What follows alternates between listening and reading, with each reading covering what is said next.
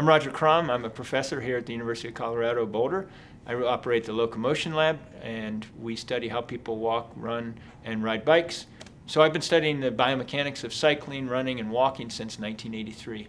About 3 years ago, we were interested in measuring the power dissipated by the suspension system when you're riding a bike uphill. And we used a crank spider-based power meter to measure that mechanical power loss. It worked well, but we wanted to develop the gravity-based treadmill method so that we had a gold standard for measuring the power output. Okay, in the gravity-based treadmill method, we incline our treadmill to a very specific angle. We measure the weight of the rider and the bike.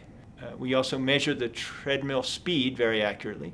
So if we know the angle of the treadmill, and we know the speed of the belt, and we know the weight of the rider and the bike, we can calculate mechanical power directly, because mechanical power is equal to force times velocity.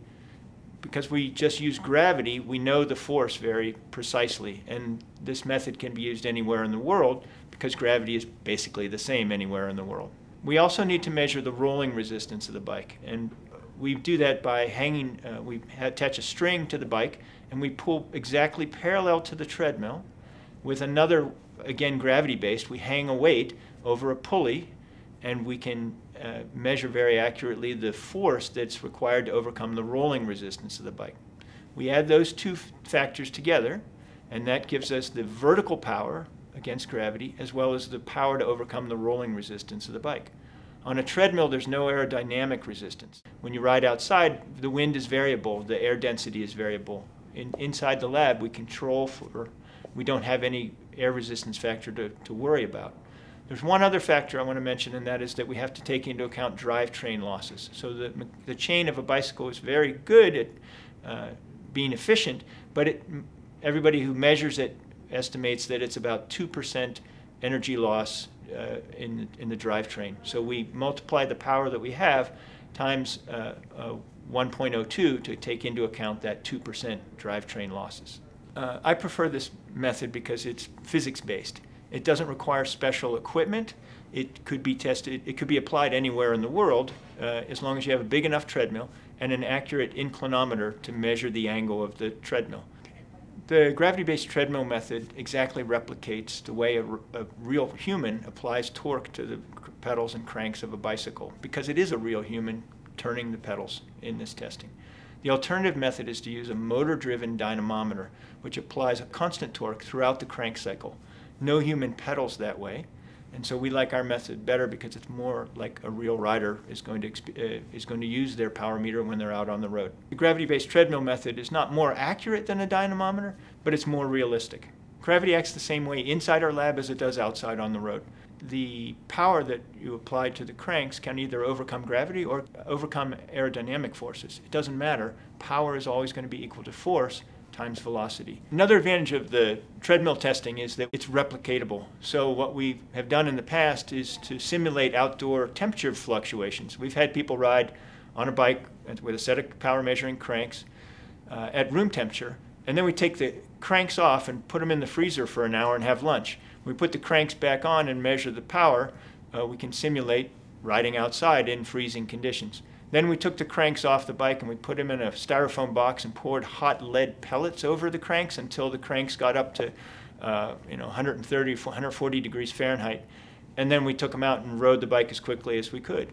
So we could simulate how fluctuations in temperature affect the accuracy of the power meter, but we were doing it in controlled conditions. Whereas if we were outside, we couldn't control the power demand of riding outside because the wind might change, and we wouldn't be able to actually have a gold standard for the power that was being put in. We've used this method to test pedal-based power meters. We've used it to test crank spider-based power meters. We've used it to test hub-based power meters. And in fact, with our method, you could also put the power measuring pedals on power measuring cranks and put a power measuring hub on the back wheel and measure all three at once if you wanted to.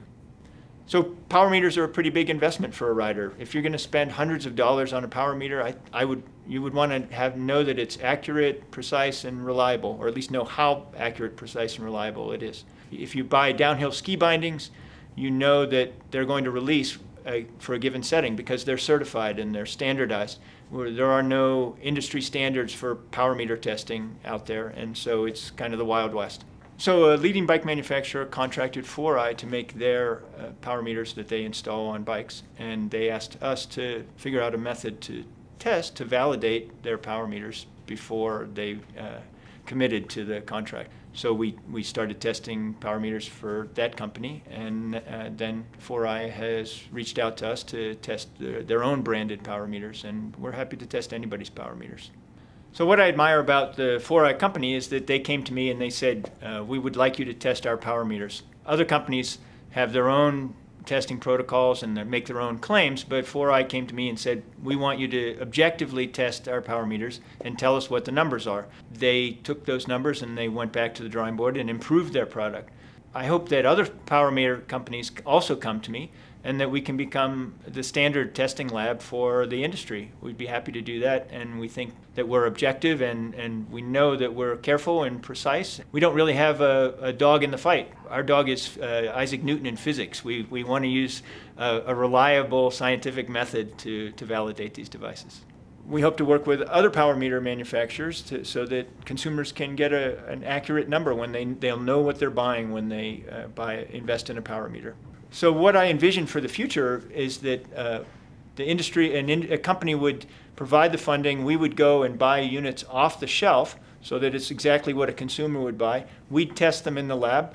We'd produce a report and put it up for the public on the internet, and then we could sell those cranks basically back to the manufacturer so that they'd reimburse us for the purchase of the cranks, and we'd give them back. What that would do is it would make the process independent. Rather than having the company supply 10 cranks that are their best 10 cranks, instead we're sampling what's available on the marketplace.